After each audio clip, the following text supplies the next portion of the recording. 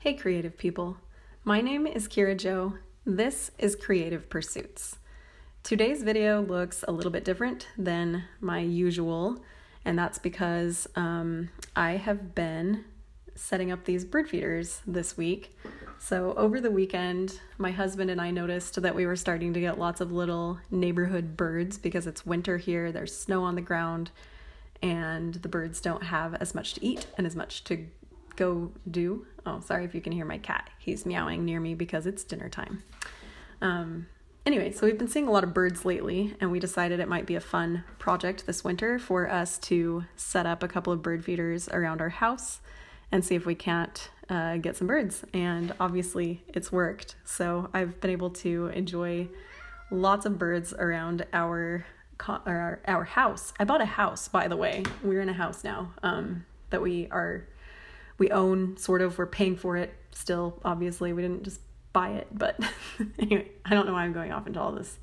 The point is, here are all of these birds that I've been enjoying watching through the window, and they've really been inspiring me to take video and photos of them, and I thought it might be also fun to draw them because I've just been enjoying watching how they behave and how they act towards each other. And my cats have been enjoying the birds too. They've been watching them from the window.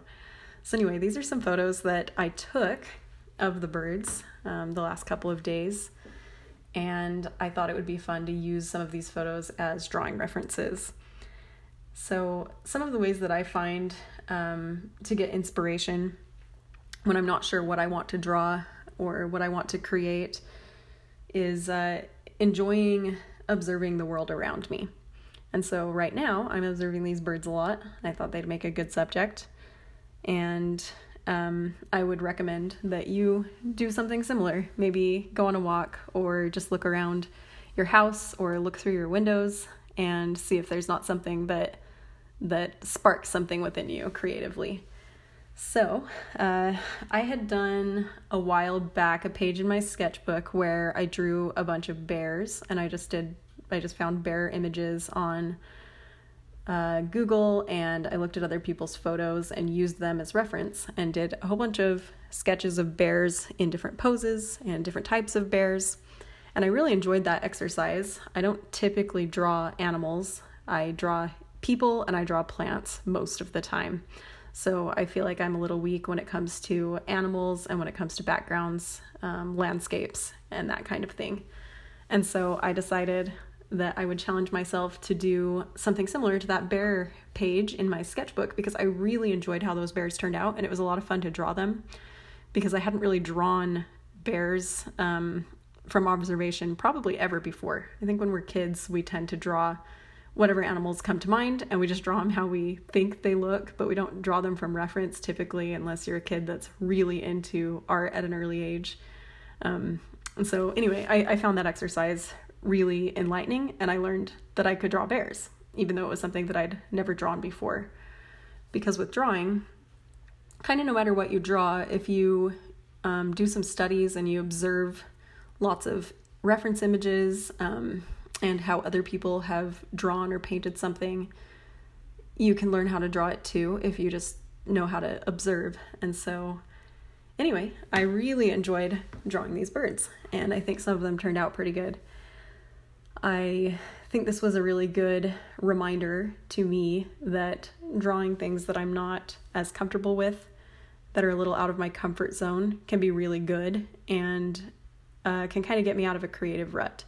I haven't been sketching in my sketchbook as often lately, and it's sometimes hard for me still to think of what I want to draw, even when I have prompt lists and stuff like that. And so anyway, I'd like to do some kind of series, I think, in my sketchbook where I just choose different animals and do a whole bunch of sketches like I did here, where I just took lots of different birds in different poses and doing different things and different types of birds, and tried to sketch them all out. And I really like how they all look together because you kind of get more of an understanding of this form of a bird when you see it from all these different angles and in different positions.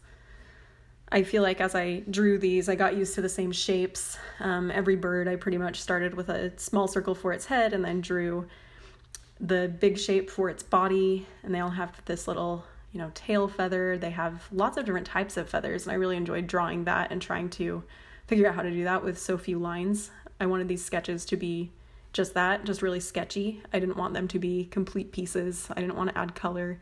I just wanted them to be, a quick rendering of what I was looking at, just communicating the form of the birds and all of the shapes of their body and the movement with as few lines as possible.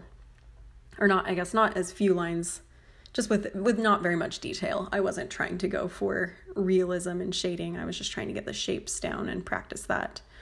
Anyway, as I practiced each one of these birds, I felt like I got a better understanding of how their bodies are made up, and it was a lot of fun, and I'm starting to feel like I might be a bird watcher. I just really have enjoyed seeing these guys through my window and watching their behavior.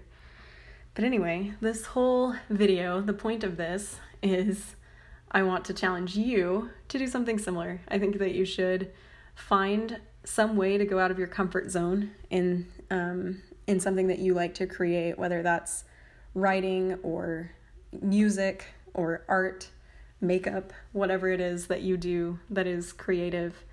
I challenge you to find a way to go out of your comfort zone with it. That could be, using tools that you normally don't use, or it could be, doing a different type of subject than you normally do. I kind of did that, I think, in two ways with this, because I'm not used to sketching animals, and then I also typically sketch with a pencil and paper in my sketchbook, and so this was a little different because I was sketching digitally. I usually only do digital illustrations and paintings. I don't often just sketch and leave it as a sketch. Anyway, so I really enjoyed this. I hope that you really enjoy this, both, watching me sketch these birds, and also that you enjoy whatever you decide to create. And I hope that you stay creative and have a great day. Bye.